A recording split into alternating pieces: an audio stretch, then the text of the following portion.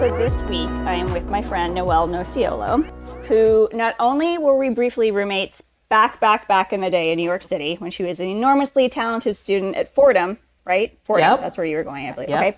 And, but then she's originally from California, so we actually just got to see each other recently in California.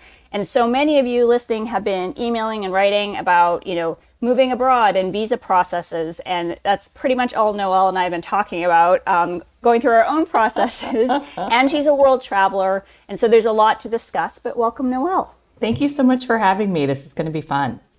Of course. And just to preface this to everybody, her voice is going to sound much nicer than mine because she's a trained singer, actress, all the above. And we'll get into the vocal coach part of it with what she does with the fitness business now. But why don't you start and tell us a little bit about yourself in terms of where you're from and what you initially trained in and what you're in now. Too nice. So I'm initially from Southern California, moved to Northern California when I was 4, up north of Sacramento on a farm. And then when I was about 10, we moved right near Yosemite National Park, so the Sierra Nevada mountains, where it was 30 minutes one way to a grocery store or to high school, and an hour and 15 to 20 minutes one way to the rest of civilization, ballet class, culture, Costco, you name it. So I grew up very remote and rural, but both of my parents are from Southern California, both went to UCLA, played sports, and always had family, friends, doctors in Southern California. So I joke that I might as well have been born on the road because everything was either, 8 hours one way or 4 hours one way to appointments and family functions and that sort of thing. So I've always been very at home in the car, but I don't drive. And there's a story there too. I don't drive. Even think I knew that. Okay, so speaking of the rural part of California, so I grew up a dancer, and we would drive about an hour and 20 minutes each way to Fresno, where I was in ballet. And it was time for Nutcracker, and I had just gotten my learner's permit and had asked my mom if I could drive that night, and we were kind of in a rush, and she said, "No, let's do that another time. I really just want to get there, and I know the roads."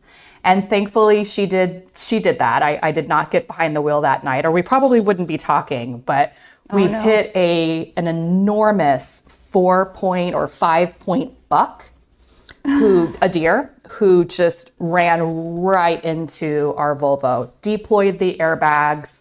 It was a 2-lane highway. One side was an embankment down a cliff. The other side was a shoulder. Thankfully, my mother's an excellent driver and just held the wheel and was able to bring us over to the side of the road. But when the airbag, this is the mid 90s, so airbags were relatively new technology. So when they deployed on my side, I had a major nylon burn on my face, which somehow didn't scar. I don't know how I got so lucky, but I'm truly lucky. But I really, honestly, Carrie, I just didn't want to drive after that.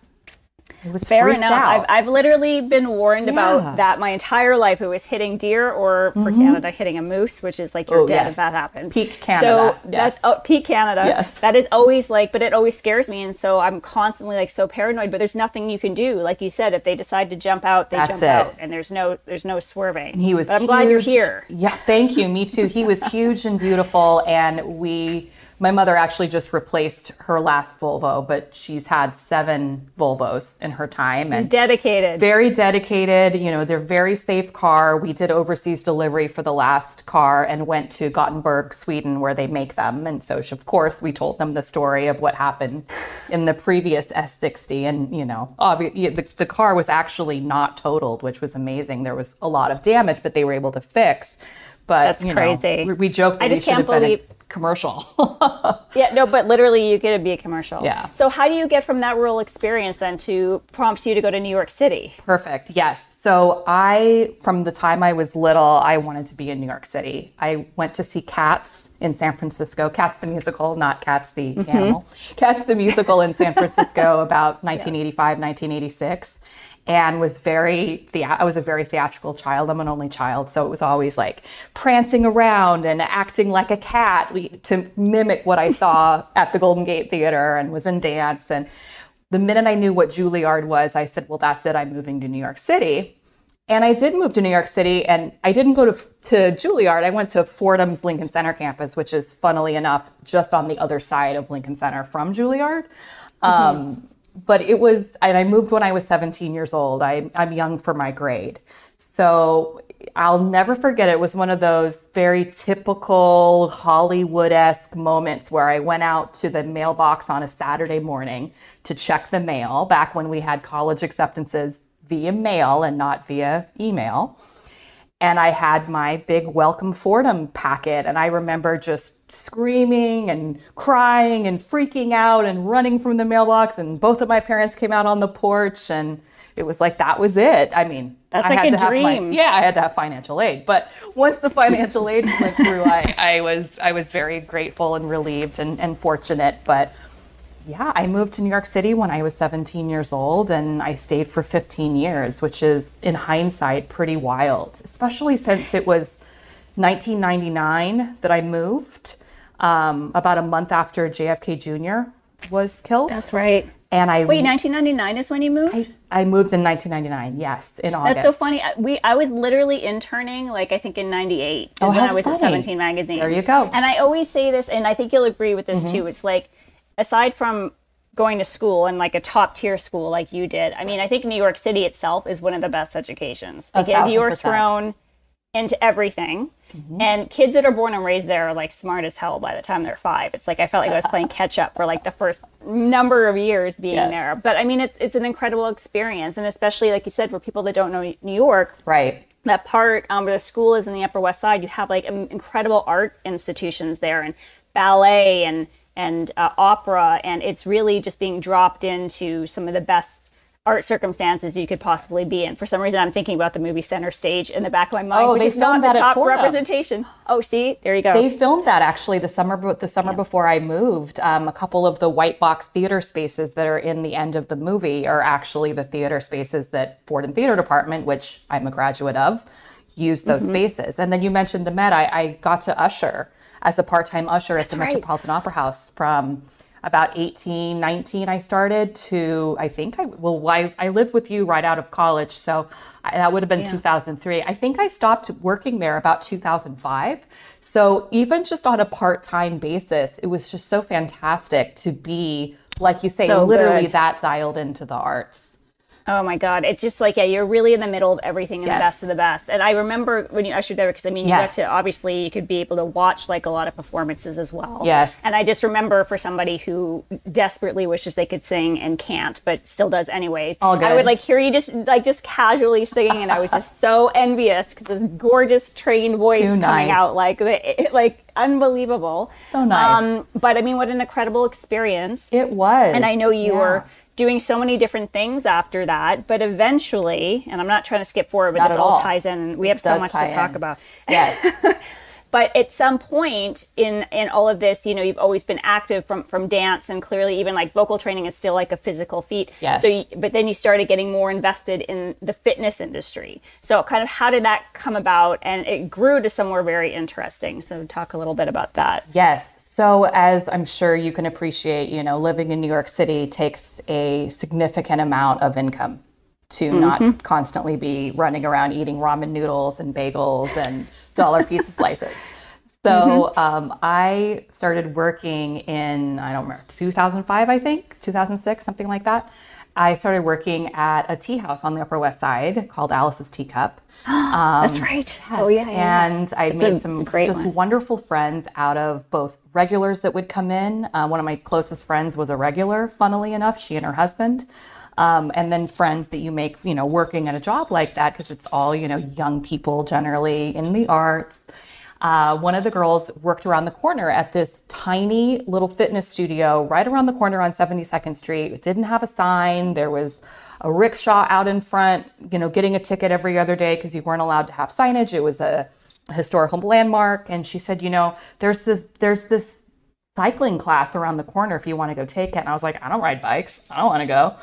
So about a year of begging me, because at the time, the Soul Cycle rear lobby, there was not that much traction at the beginning. They were asking folks, even if they were affluent, to pay a premium for something a la carte with a class package when everybody had an Equinox membership, right? So it was not busy at the beginning. And I think it's important to keep reminding ourselves of that now. Even the biggest overnight sensations are obviously not busy at the beginning. That's right. So there was always a bike for me, and she just said, I'll comp you in, come to a class. And she finally got me there in 2007, and that was it. It was engaging, fun, inspiring, difficult. The instructor was probably in her late 40s, but she was playing all this relevant music of what had come out recently. And I grew up going to dance class. I grew up in choir and drama. So for me, the idea of going to a gym never really resonated, but the idea of going to a class did.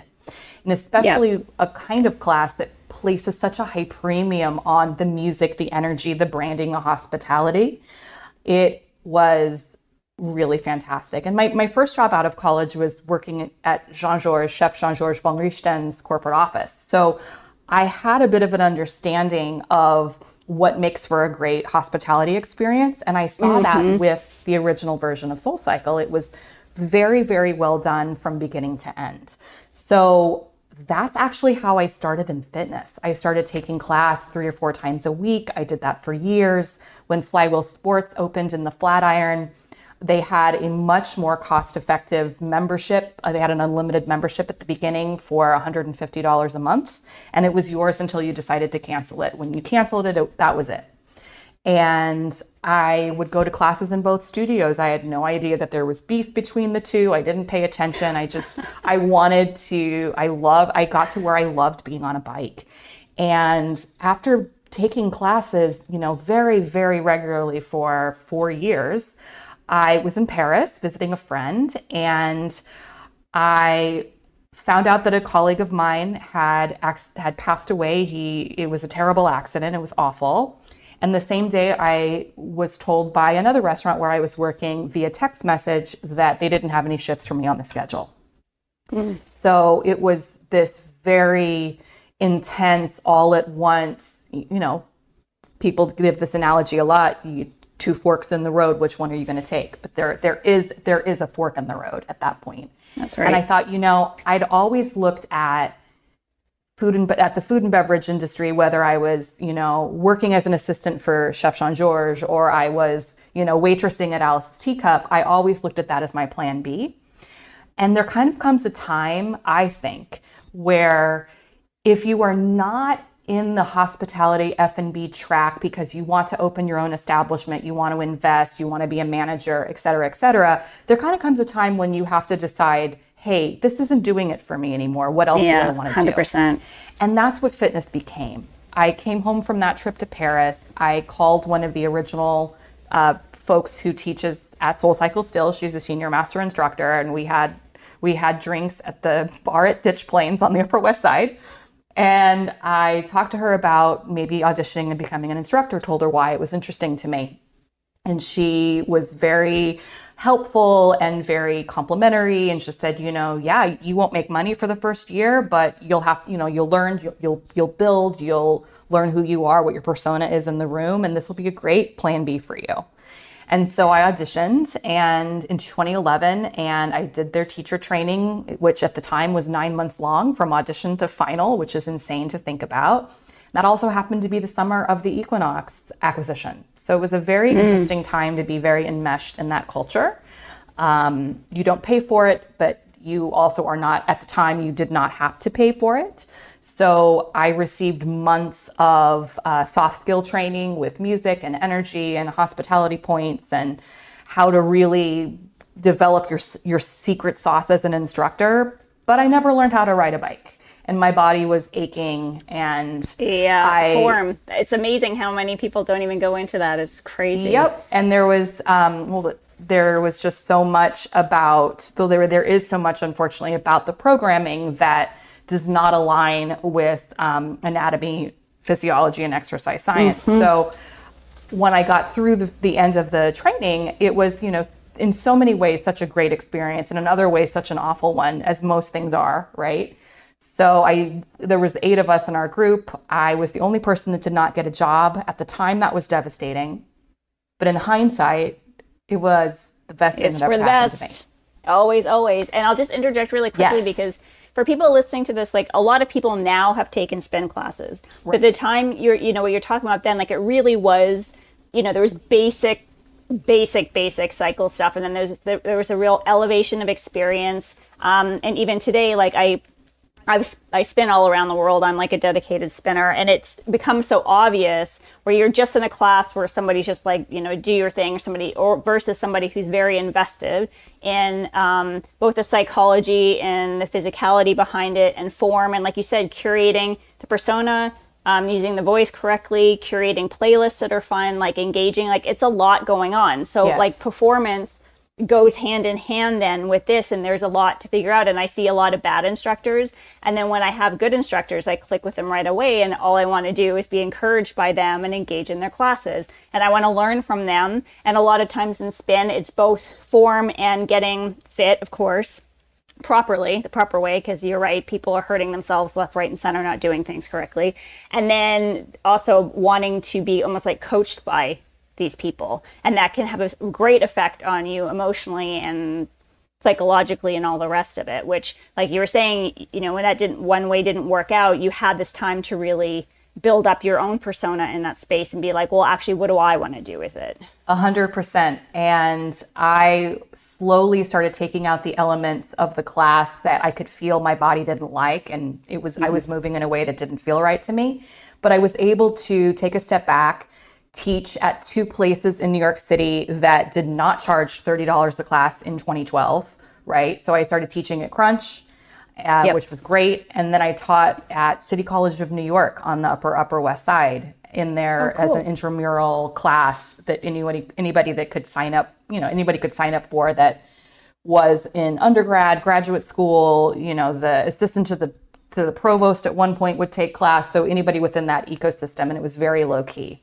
And it was in the gym. Interesting. So, I didn't even know that they had one up there, but I did go to Crunch. I did go to the Crunch no, I'm classes. sorry. It's not it was actually the gym at City College. So it wasn't Crunch. Oh, no. Oh, yeah. No. But you said before you were at Crunch in City College. So I had done cross to the Crunch. Oh, good. But the thing at City College is amazing. That's it really was. That's great. And it's so funny because I've talked to so many colleagues who also got their start at colleges, which is just such I think, a very cool, kind of untapped market of, what some people teach there during undergrad, and other people teach there like I did when they're years out of school and have an opportunity to teach at a college, just because the expectations are low. It's a great place if you're learning who you are on a microphone in the room. Same with Crunch. What a great first place for me to be.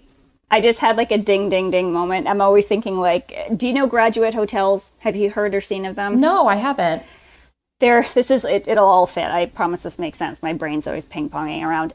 It's a company that started these hotels in college towns called Graduate Hotels. And they were both for like parents coming or other people like coming in and out. And they're really cool and funky and fun, but they're specifically in college towns. And now all I'm thinking is like, how do we do like branded college gyms or something that's like packaged at the right places? I don't know. Just a thought, putting it out there. Investors come at us. Anyway. No, I love that. But yeah, I mean, it was such an interesting experience to come out of such a long, intense instructor training at the place to train with multiple locations and an opportunity to make 6 figures and have a rabid following and all of that. And then about, a year later, I got certified by Schwinn.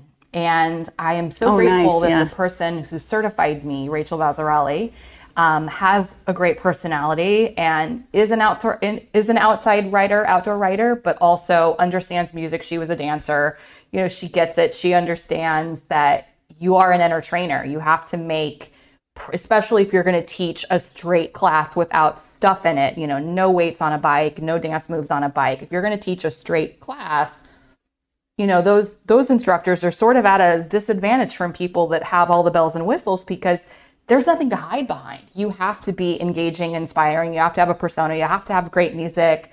You know, you have to practically be a stand-up comedian to get folks to be excited about doing hard things, right? A lot. And this is like a little bit of it. I mean, this is a longer answer, but what would your basic advice be to people who want to go train in something like today?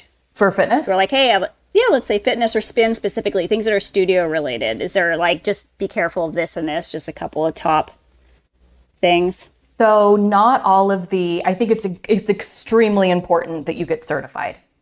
And a lot of people will take a certification and unfortunately will have an opposite experience as what I did with Schwinn with Rachel was they'll have somebody that just is not as interesting and does not make the material that's dense and peer reviewed and anatomy and physiology and how to structure a class. If you don't have a great master trainer making that fun and engaging and putting it into your own words, into your own language, you're going to come out of there being like, what was that? So on one side, I say, absolutely, please get certified. You must. And on the other side, not all certifications are created the same. I've been to some very bad certifications. So I would say, try to do the Schwinn primary cycling training. I can't remember what they're calling it now, but it's 1 8 or 9 hour training. You can do them online. You can do them at a facility. That's a great one. It's very entry level. It's got fun personality points, and it also has the science. I think that's extremely important. It's good advice, and finding what you're bringing to the table, I guess, in terms of making it a unique experience. And and that's sort of where we're going to go to next, I have a feeling, because, and this is sort of the gap in the market, right? You know, like I mentioned earlier, for example, when SoulCycle started and their target demographic all already had Equinox memberships, they had to answer the question, just like any founder right now, whether they have a bar, studio, or yoga studio, Pilates, cycling, climbing, rowing, whatever. Those founders have to answer the question of, you know, hey, I have a such and such membership, Virgin Active, David Lloyd, Equinox, Crunch, whatever. I have this membership where it's all in, whatever I want, for X amount per month. Why should I pay extra to come to your studio? Yep. And studio owners have got to have an answer to that. And it can't just be, oh, I have €1 million build out and the best toilets you've ever seen. It has to be, I have great classes. They're certified through such and such. And then they also go through an internal training. They're super fun.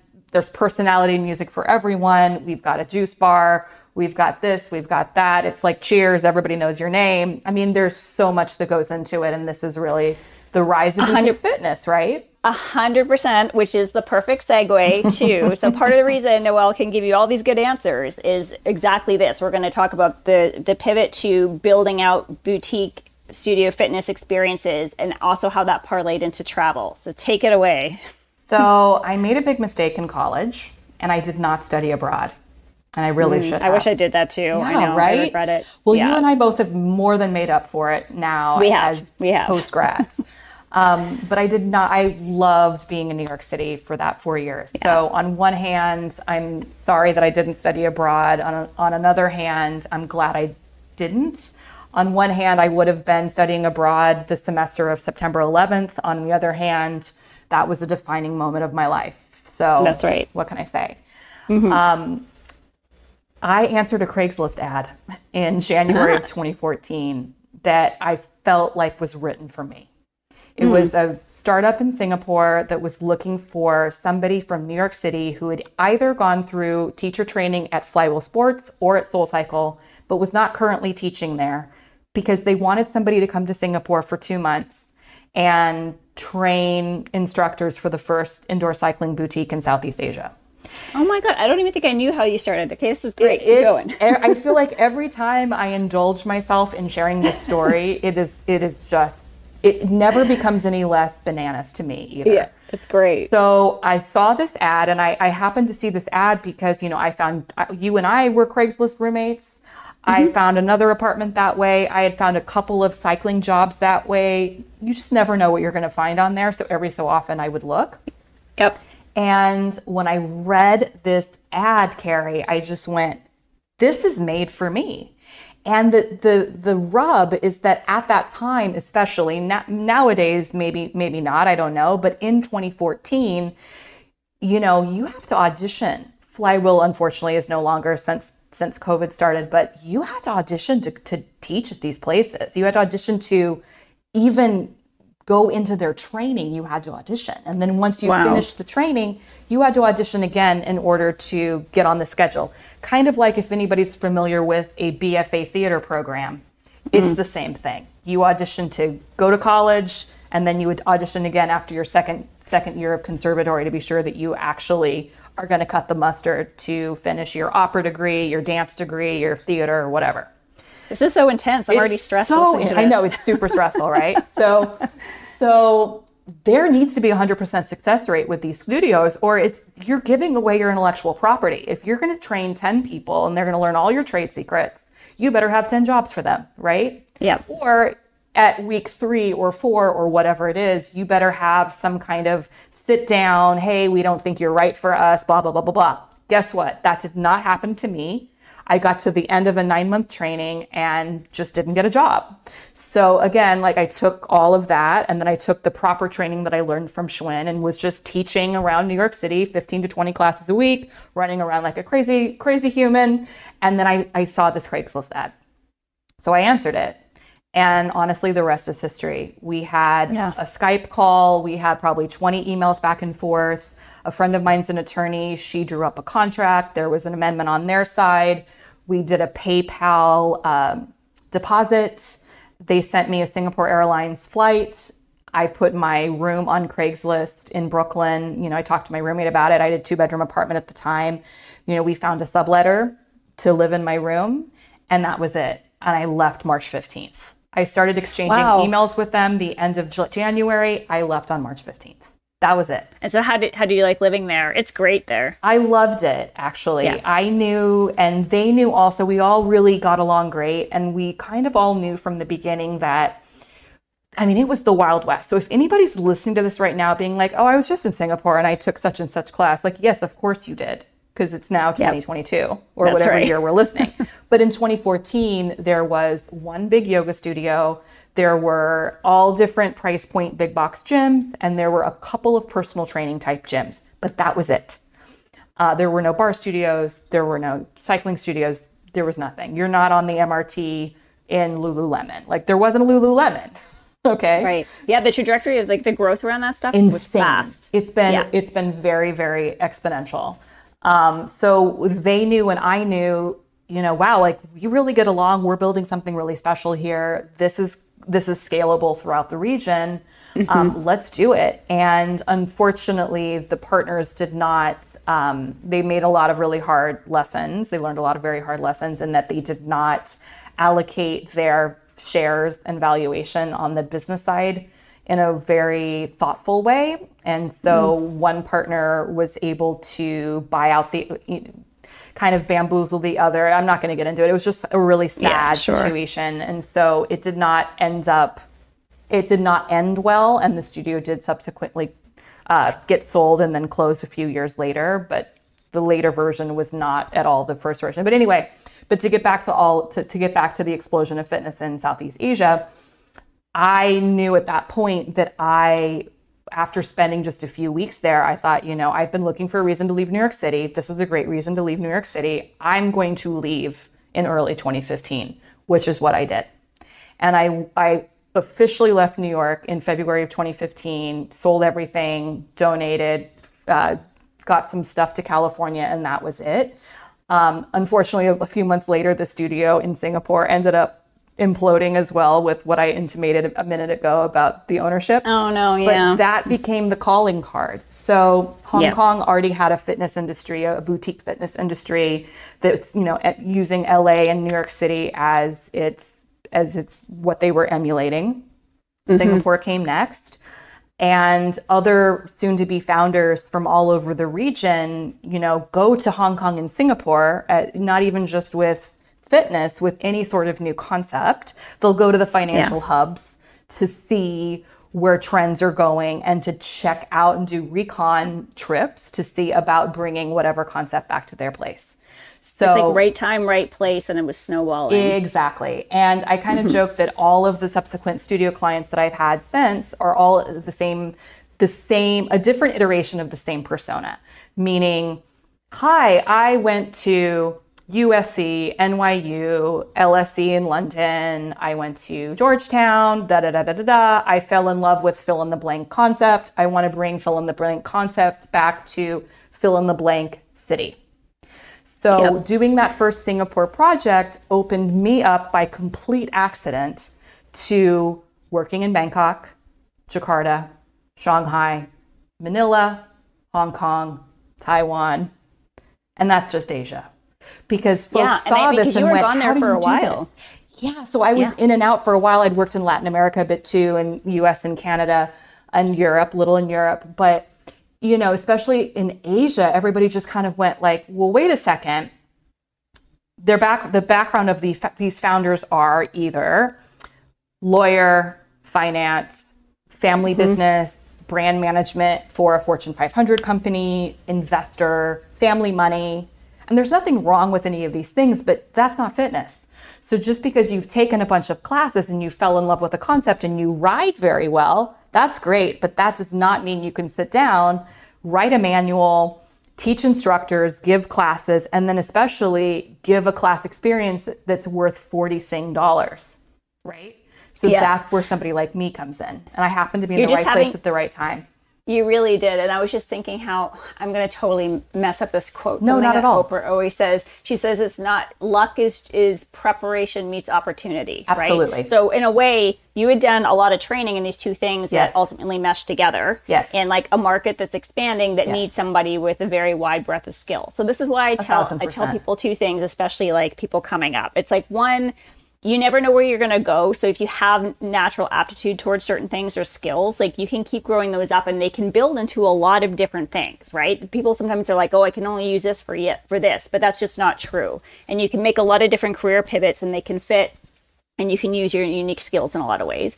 And the second, which will tie into kind of what we're going to be talking about with visas, is globalization. Because in the world that we live in, like you said, places are being influenced by certain cities, or maybe there's a trend coming out of somewhere that's like spreading everywhere. Like there are opportunities if you have this understanding and you have this skill set and you have the time to really be hustling to reach out to these people like you did to package and explain this to people and the value of it, then they get it. So there's always... Because people always want to learn, they always want to train, whether it's a business, right, or their employees. Like there's these kinds of opportunities. And you were, or you have been abroad like for a very long time. Because I'd always check in, you were in a different place. And clearly you would take advantage, much like people in entertainment too, to like travel in the interims as well. So you would take these like multi-stop trips, which of course I'm also a big fan of.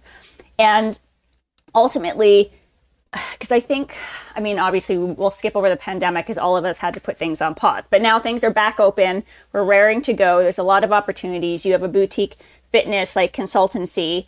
You were also going to be doing some other stuff around, I'm going to get this wrong. Is it voice? It is. Voice training? Yes. Yeah, which is also key because people are screaming and as you said, should not be hurting and injuring their voice if they're doing multiple classes. Absolutely not. Yes.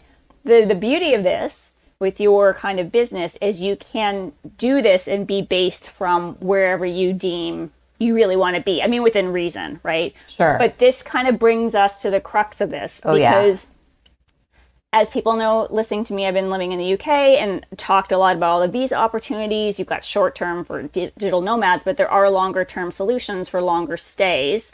Whether they're work visas or non-lucrative visas where you're your path to residency and everything. And so randomly, you and I started talking about this like this year. And at the time, you were looking at Portugal, which is where there's a load of expats, mainly Americans, that have already moved to or are in the process of. And you shared a lot of valuable information with me.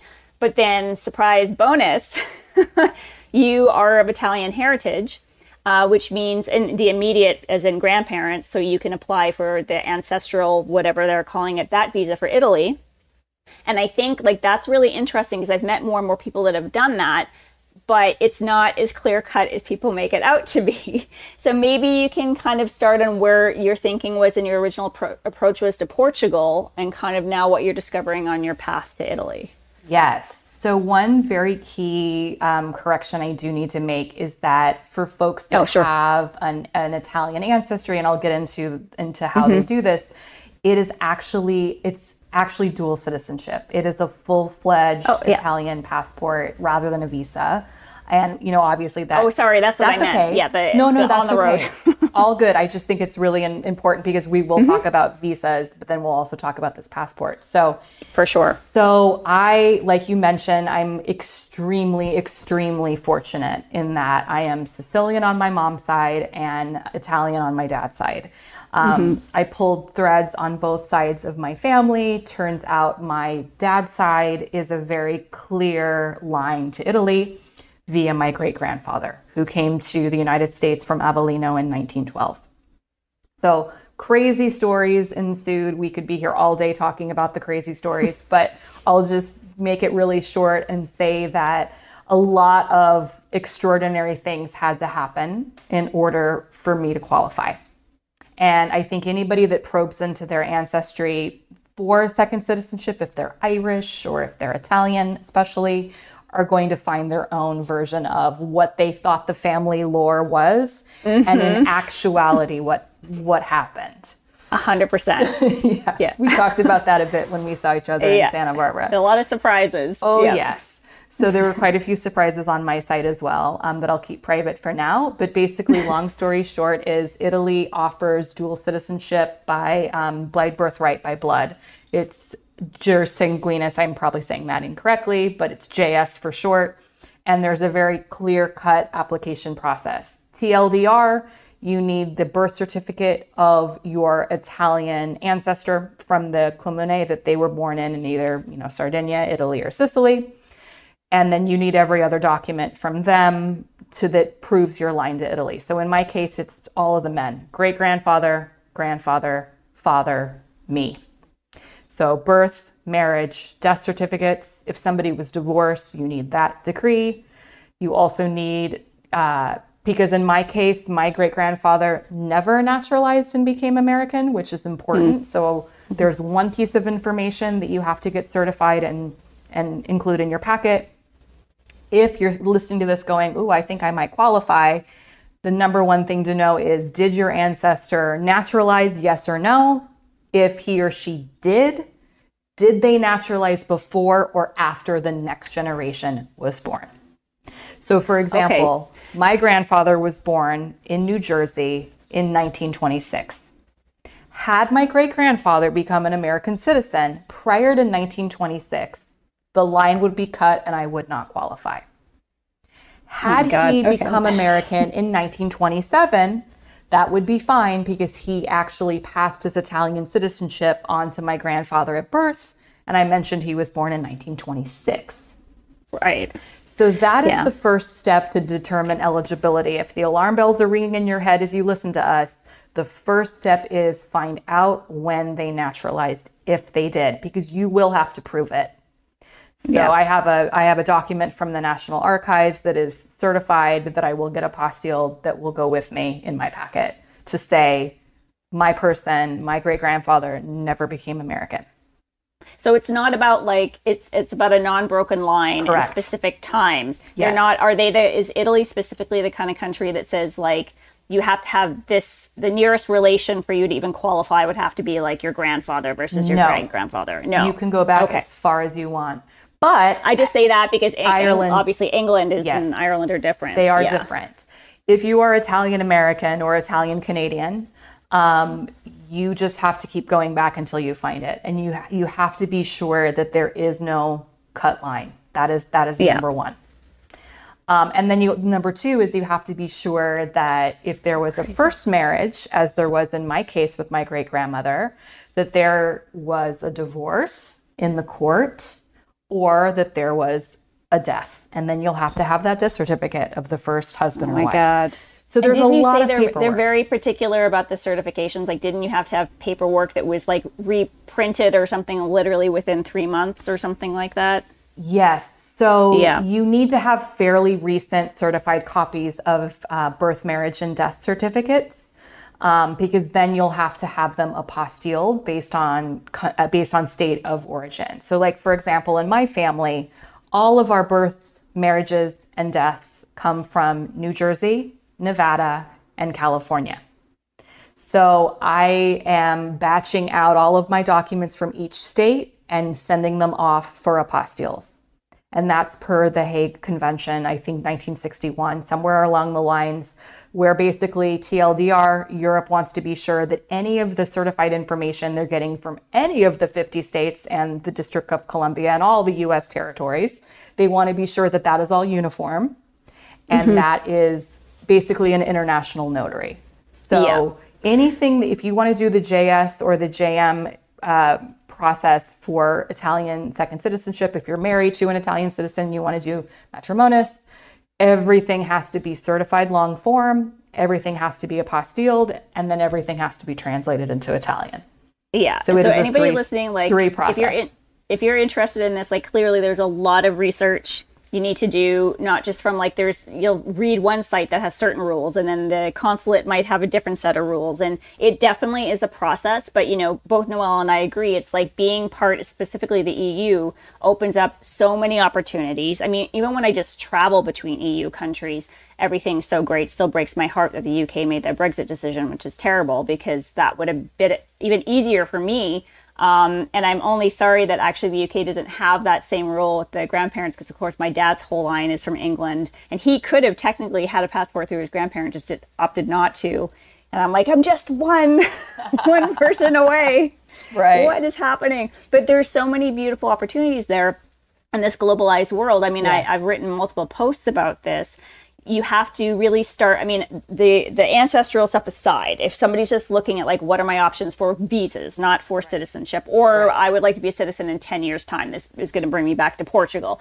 So people have to start with a lot of questions for themselves. Like, are you just looking to live somewhere for a year, just have an extended stay while you're working remotely and you could prove some basics? Cool. Guess what? Most of Europe is set up for you. You can find a digital nomad visa. Yes. Do you want to look at like, hey, how can I actually live here and go eventually maybe apply for citizenship or become even a permanent resident if you don't want to, if you want to skirt some tax issues, be like, what is my income? Am I working just random remote jobs? Do I have a company that's based in the US that I can prove income and be able to live here?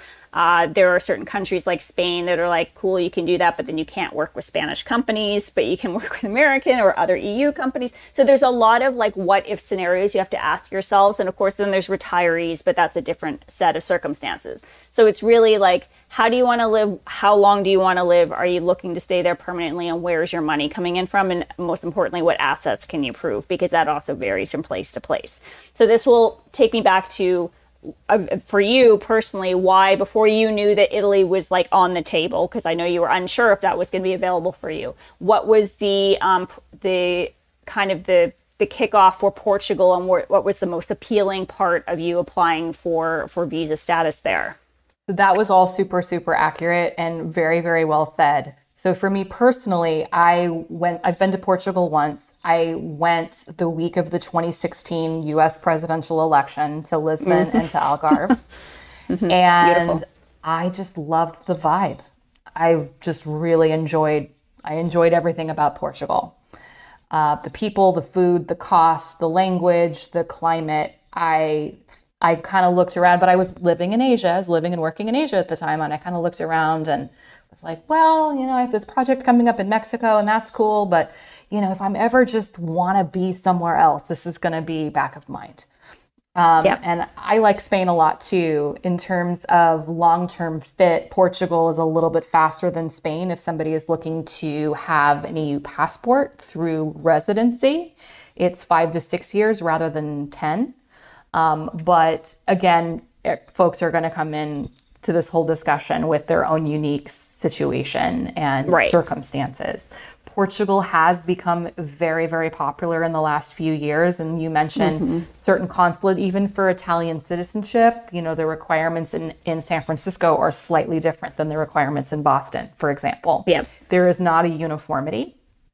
And the same goes for if somebody is looking for one of the Portuguese D visas, which is the digital nomad visa. It's out. This is honestly, the specifics are out of my brain at this point, since I found out in April that I'm absolutely an unrecognized Italian citizen. I've just sort of forgotten about Portugal. Sorry, Portugal. If I live there, it will be as a EU citizen, not as an American on a D visa. It's all good. Yeah. But if you're interested, you'd have to really look up the specifics of the consulate. So, for example, I'm based in California, so the West Coast is under the jurisdiction of the San Francisco, Portugal consulate. And at the time of this taping, they are the most hard-assed of every consulate in the United States. You have to go there. You can't mail it in. It's very, very specific. They want to see a 12-month lease to go along with your application. So that's intense. And that was new, right? That was like a newer thing they added. That is new. And that is DC and New York do not require that. They either will require 6 months or a provisional hospitality letter through somebody that you are friends with legitimately or family in Portugal that will host you, or a 6 month. And this is not Airbnb or Vrbo. This is like taxed through the landlord. Yep. This is a registered apartment for such and such. This is not holiday housing. So you can't even go, well, let me Airbnb here for a month, there for a month, figure out where I want to buy, figure out where I want to live. No, you have to be prepared to eat a few months of rent on an apartment that you're not going to live in because your visa isn't approved yet to be able to go. So I don't mean to paint this negative picture, but this is another thing that I would recommend folks really, really look at. And I can't believe I'm about to recommend Facebook, but there is an excellent Americans in Portugal Facebook group, just like there's an excellent dual US Italian citizenship Facebook group for people that want to DIY their experience. And both groups, depending on what you're looking at, have something like 30 to 40,000 members each. So there's a lot of information. You're right. I was going to say, like, those expat resource groups are really powerful. And like, I jumped off Facebook, but then I went back on just like as a single, like not attached to anybody, specifically for groups. And when I moved to the UK too, just the helpful information to prep that move and to keep certain things I needed in the US versus there was incredibly helpful. And so it was so stress-free. And because Portugal certainly is getting bigger and bigger. And it's funny you said that. Actually, I didn't send you this link because I know we've been trading links, but it made me think of you. In the last like 3 weeks, I've seen like a million stories on expats in Portugal, which tells you the numbers that were there. It started with that LA Times article you shared with me. Then CNBC did a whole piece on it. And they had somebody that started, I think it was that Facebook. And back in the day, it was like a few people and nothing happened for a few years. They were just exchanging random things. And now it's just enormous. So that's really, really helpful. But to your point, like people forget, like these countries, you got to prove that you mean business, that you really want to be there, that you do have money coming in. Like they're not just going to be, hey, come in. Right. And I would also say, make sure you're sensitive about where you're moving and understand it, because there's loads of people on the ground. Like people forget, like as we're very privileged as Americans to have income, both whether you have a business back in the States or you can make money in other places, but not all of these EU countries, a lot of them do not have high like they don't have a lot of high income. They pay very high taxes. So we're coming into a different situation. And I think Lisbon actually shot up in price because people moved there. But there's so many beautiful places all along the coast. And like you said, in the Algarve down south, like there's lots of options for you. Just be really, really clear about what you have and what you want before you start this process. And there are a number of very helpful websites. You had given me the names of some great people that specialize, like from a law and visa perspective. There's websites that I have that you do a drop down to every country in Europe that you can start understanding what you need and connecting with specialists. So this is clearly growing for a number of reasons, which we won't necessarily go into here, but it's a lot. That's a whole other podcast. But those options are there for you. You just have to really put in the work and the research and the time, because I know watching you from both Portugal and that process and understanding you being like, oh man, this is going to take like 6 months at least to like get this organized. And then I also have to prove all this like money and income versus like with Italy. It's interesting because my friends there, a lot of them are on different visas, and there are a few that have the ancestral element. I know some people that are still going through that process, that their timeline is like, hey, maybe I'm 5 years out from this.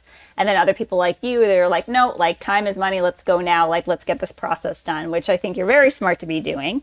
So I know that it's been like a lot of hoopla, but for Italy specifically, I mean, people clearly have to do their own research, but I think that your explanation of that, just the beginning of it, is something that people really need to think about. And also, who is the family member that is the holder of all the information? Because that's going to come into play like it did for you.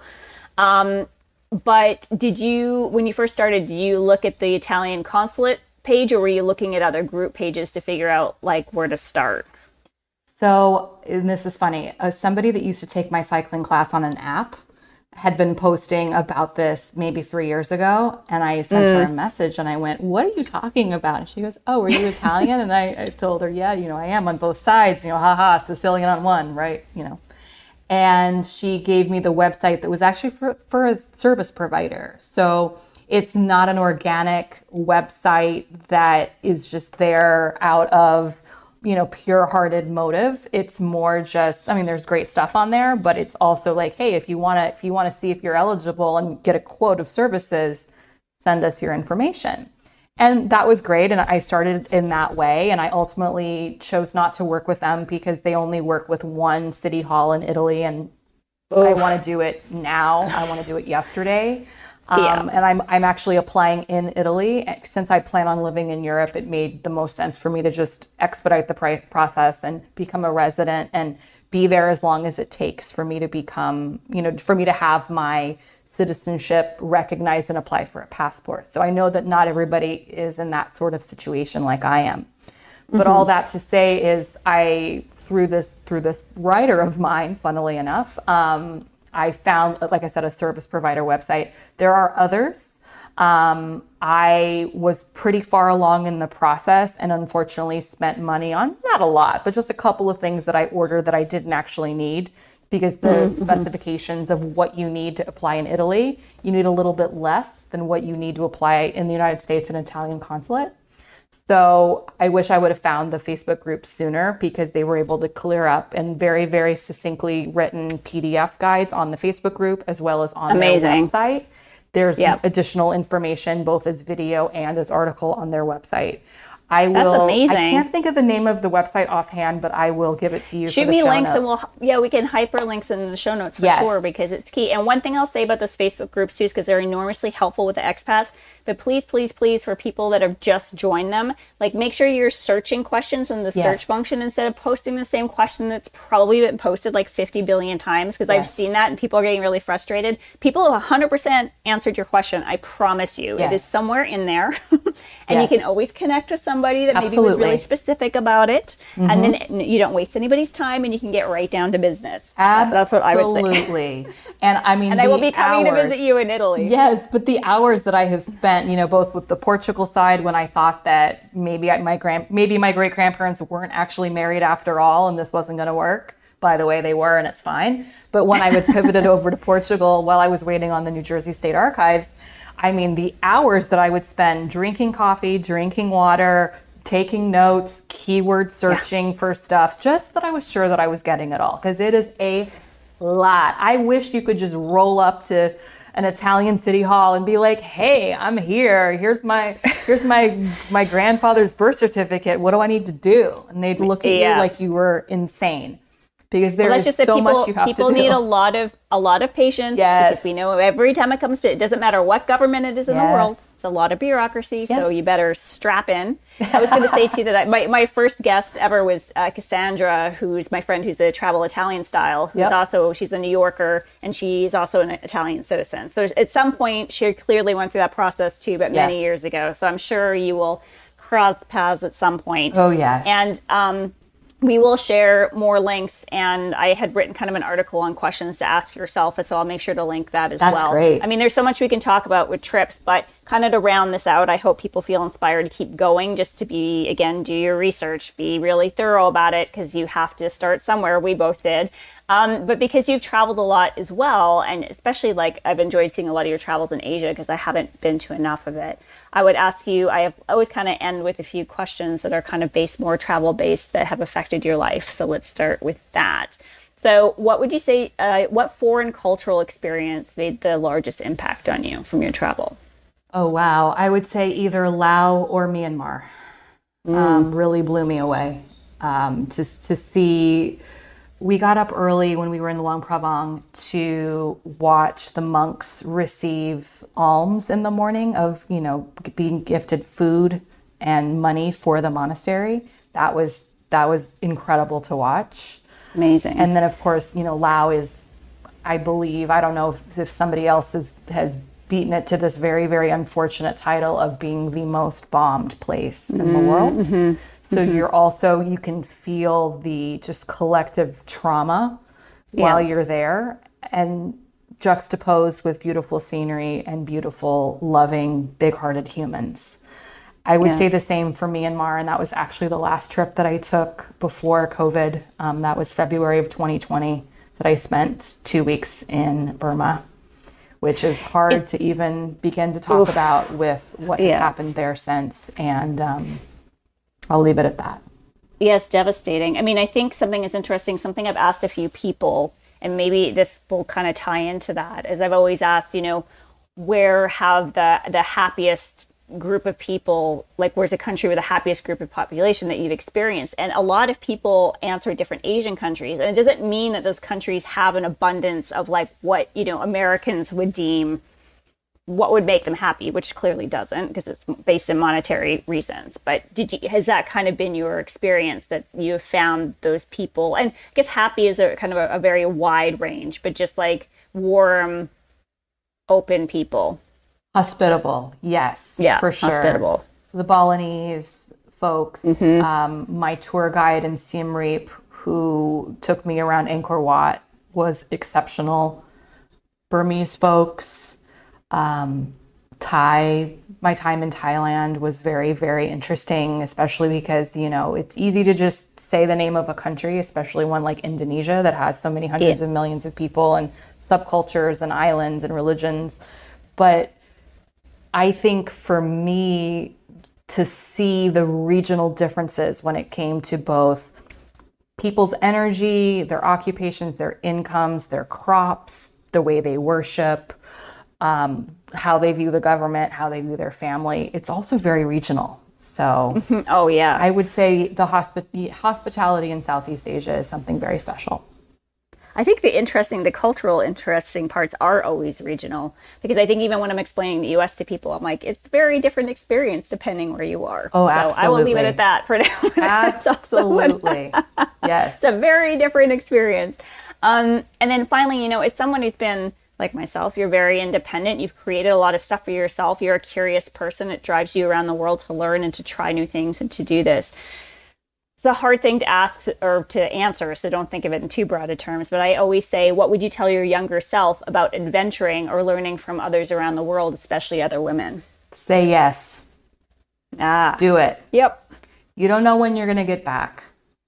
You have no idea if there will be an accident. You have no idea if you'll be sick. You have no idea what the future holds. So if you have an opportunity, take it. Go. Because it'll make for a great story. 100%. I wish people would stop thinking about anything in boxes, because it's just a lie. Just go out, do your thing. Yes. So, I mean, I'm so glad. Look where we started in our cool little apartment on the Upper West Side, and now we're like out and about. Yes, and every time we DM each other, we're like somewhere completely different around the world. It was like a miracle we were both in California. No, it really was. And I don't know if I said this earlier. I want to be sure I share this. For me, the reason to seek out second citizenship in Italy is, yes, of course, I want to live there. And of course, it will make working in the European Union much, much easier for everybody. But I wanted to do something for me that was not tied to a partner and that was not tied to a job. And Amen, this was the way I was able to do it. Yeah. Oh, I mean, 100%. I mean, I'm that's literally what's driving me as well. So I really appreciate that. And I hope other women listening to this, like, you can do it. You Yes. really can. There's so many different ways that you can segue into this. And I'm not saying like leave everything behind. I mean, some people need to, that's fine too. But you can continue to create your life in other layers and other experiences. And it's a beautiful way to do it. Yes. So I just hope more people look into those possibilities, because now is better time than ever. Do it now, really because is. it will take longer than you think, and you have to be patient. I put my foot right on that's a the good gas the same day that I found out Italy was happening. I ordered all my documents, and I'm still sitting here a few months later. So do it yesterday. Start the process. Yeah. Oh, that's so good. We're going to end it on that, but we will put links in the show notes, everybody. Please be inspired by Noël and find your next adventure.